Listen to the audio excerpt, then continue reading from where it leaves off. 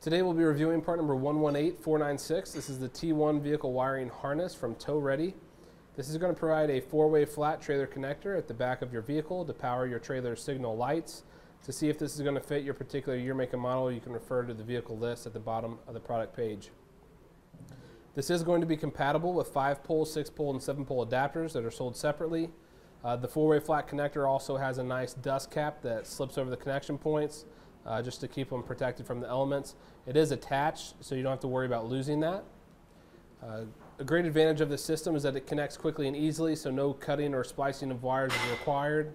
All you got to do is locate the connection point either behind the taillights or along the frame rail and plug in your T connectors. It's going to include the taillight converter that's going to ensure that your vehicle's wiring matches that of your trailers. The unit's constructed of 16 gauge bonded wire.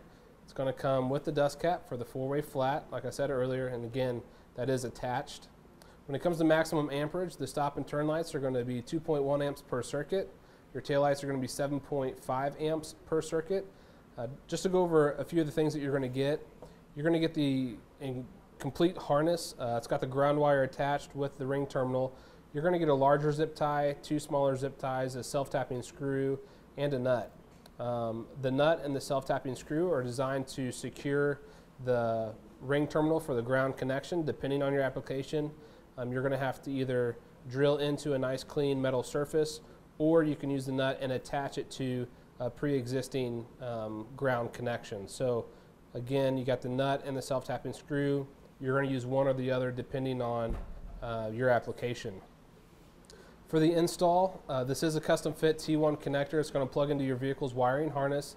It's going to be located on the driver's side and passenger side, either behind the taillights or along the frame rail. If your wiring harness is behind the taillights, you will have to remove the taillight assemblies to gain access.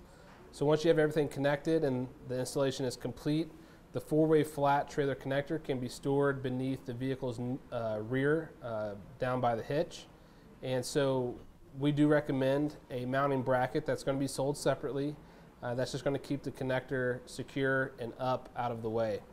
It's also recommended that you use a small amount of grease on all electrical connections, like the plugs on your vehicle and the 4-pole connector itself. That's going to help prevent corrosion. And then the taillight converter, because most trailers run on a 2-wire system, the separate brake and turn signals from your vehicle's 3-wire system need to be combined so they are compatible with the wiring system of your trailer.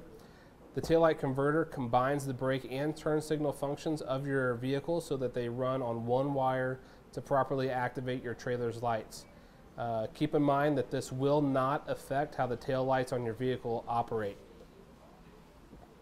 I think that's going to do it for our review of part number 118496. This is the T1 vehicle wiring harness from Tow Ready.